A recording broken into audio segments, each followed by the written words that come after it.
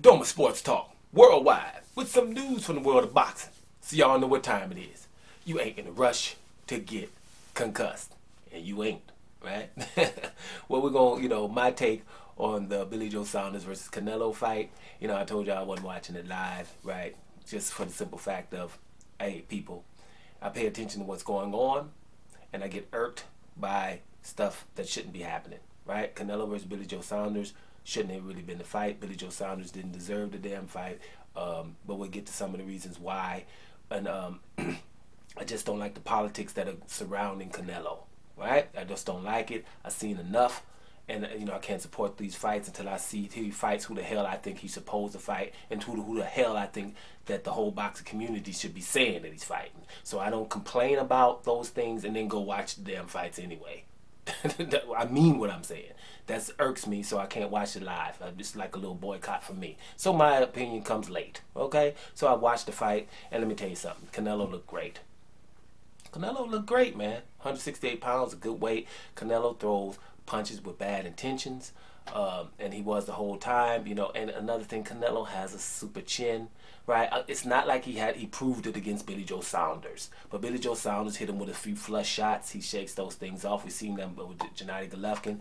He very rarely takes a flush shot because Canelo has upper body movement, and he's not as easy to hit as some of these people think because he plods in lately. Right, against these fighters, against a Billy Joe Saunders and a Caleb Plant, he's going to come plodding forward because he's not. He knows he has a chin, and he knows he doesn't take any flush shots. But his body shots, and counter body shots, the left hook to the body, those things hurt.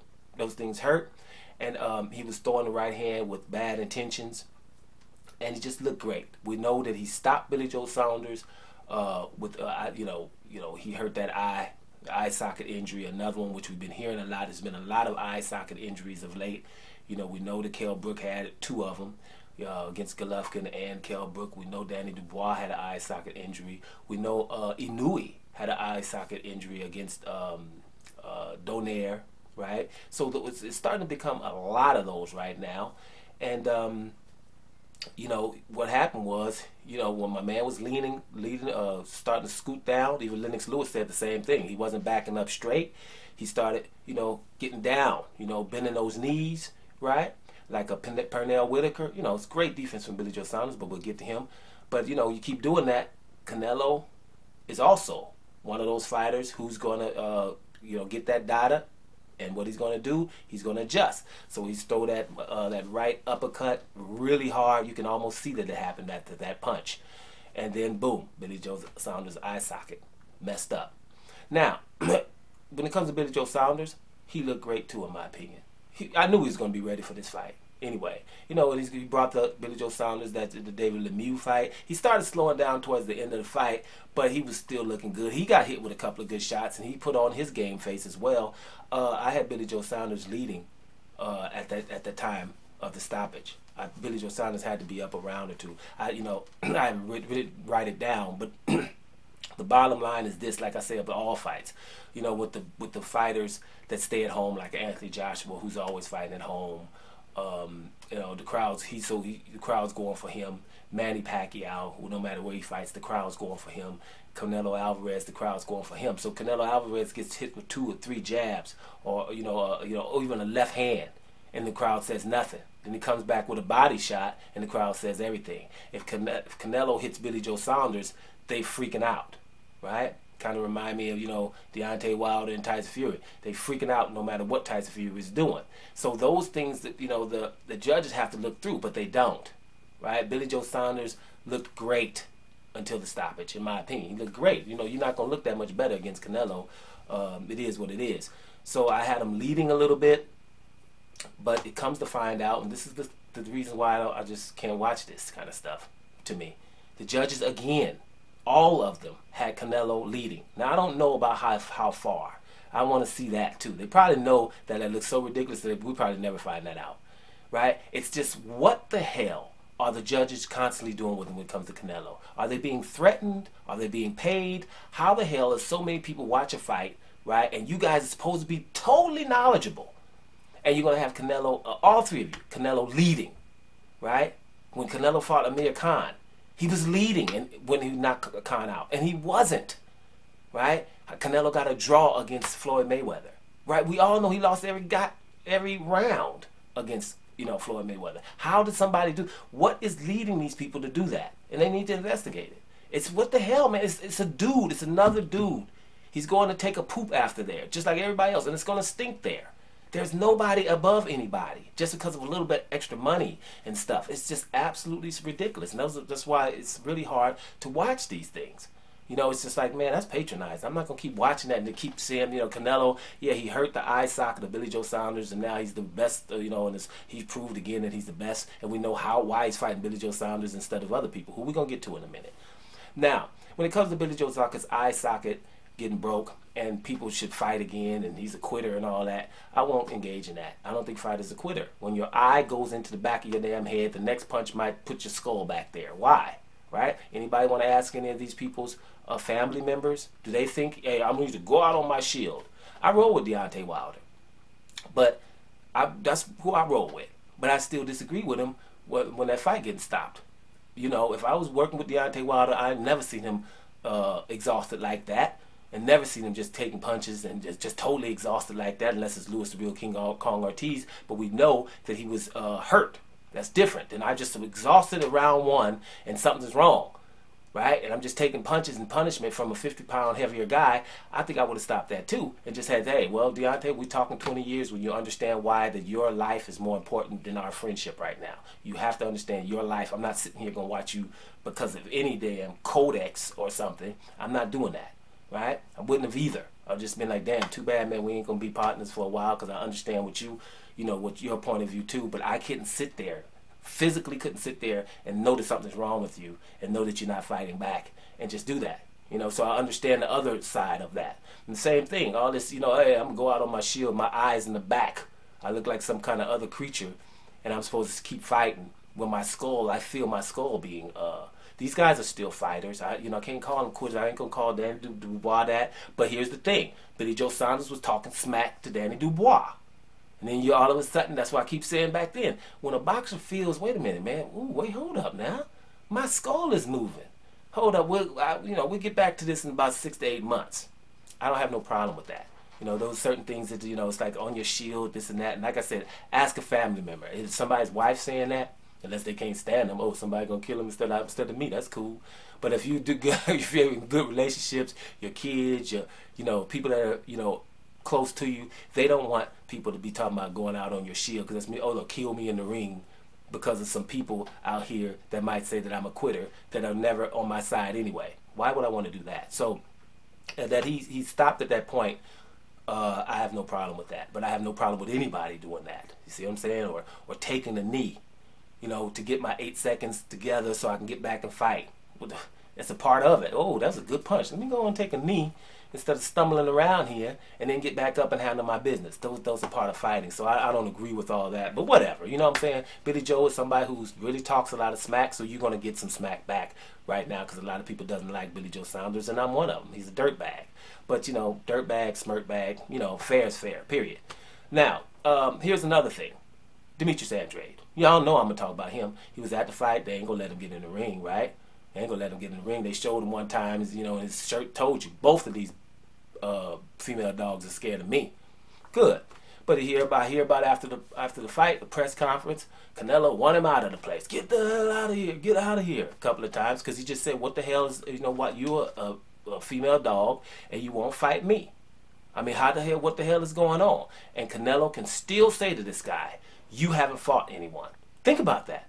Everybody should have booed when Canelo said to Demetrius Andrade, you haven't fought anyone. And this guy has been at these press conferences for 6 years. I'm the WBO champion at 154. You're the mandatory. You don't want to fight me. I get stripped, then you fight Leon Smith. Did you feel that Leon Smith was better than me? No, you didn't. So you go to 160. Me and you can fight for undisputed. You looking for Kovalev 2 divisions higher instead of looking for me for undisputed, right? No matter who I fought. Did Yildirim fight more people than me?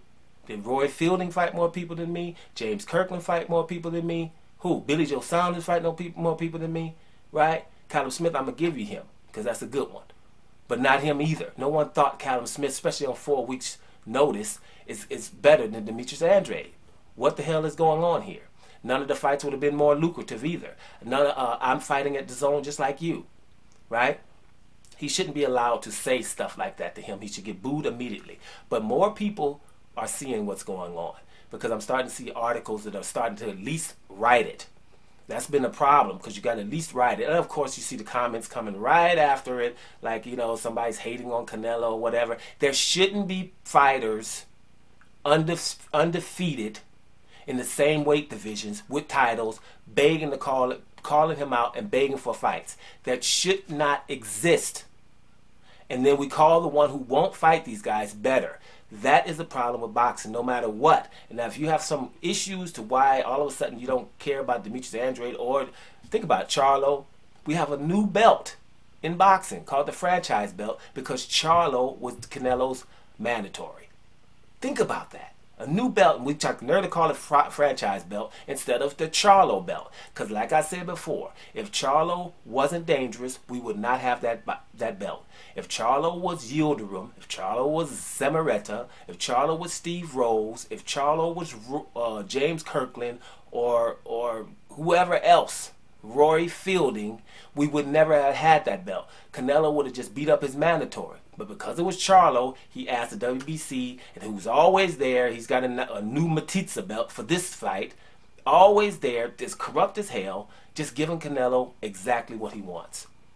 And we're supposed to look at that as grown-ass man and act like we're not seeing that. That's not happening here.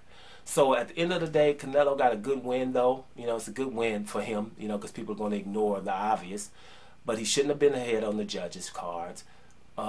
And that's the problem, the issue here. Billy Joe Saunders is not a quitter, in my opinion, because if he is, then a whole lot of other people quit before.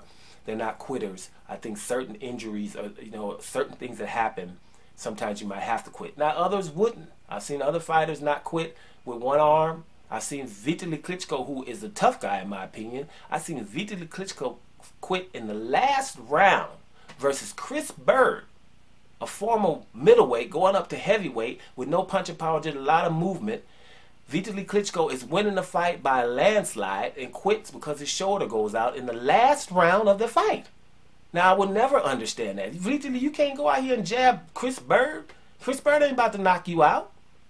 Chris Bird for one round? And that's when you're too smart for your own good, because Vitaly Klitschko is a doctor, probably knew exactly what happened to his shoulder. When you don't know exactly, you're going to keep fighting, but he knew exactly what happened to his shoulder, so he's probably like, man, I ain't, that could be life-threatening in terms of my shoulder ain't never going to work if I go out here. But a normal person would have went and won that fight. You already win it. All you got to do is stay away from him and jab him and play like your shoulder not hurt. Now, we've seen other fighters like a Deontay Wilder, for example, against Chris Arreola, play with him with one arm. And not only was the bicep torn, right, his hand was hurt too, fractured. His hand on both. So he really couldn't use the right hand at all. So he put on poker face and ended up stopping Chris Arreola. So it's like, you know, you just got to weigh those things. So, to me, Canelo was awesome, right? Like always, really. And, you know, I just think he needs to fight these guys. And no one is saying that these guys beat him for sure. Because Canelo is awesome. But I think he has to be forced to do these things. We shouldn't be talking about Caleb Plant and him trying to be undisputed at 168. If he is, then we should make him have to fight for the WBC belt instead of just being given the WBC belt given to him. That shouldn't happen. He should have to fight Benavidez for it. And then, you know, after Caleb Plant, and then Caleb Plant sitting here waiting for him till September to fight. I don't think that's the right way either. And I think if we're so stuck on undisputed at 168, then we should be putting in his face when you see Demetrius Andrade, hey, I'm the guy. You could have already been a super duper star in Mexico. You'd have been the first undisputed middleweight champion in Mexican history. And you didn't want to do that because I'm the guy that you would have to fight. But now you're going to go up here and everybody's supposed to look at here and think that it's so awesome to do it at 168. And you're fighting the guys that didn't fight me because they were doped. No, that's a problem. So anyway, those are my takes on the fight. Still a good fight from Canelo and a pretty good fight from Billy Joe Saunders. He showed his talent. For those that didn't know that Billy Joe Saunders is talented, now you do. Doma Sports Talk, worldwide. And I'm about to hit you.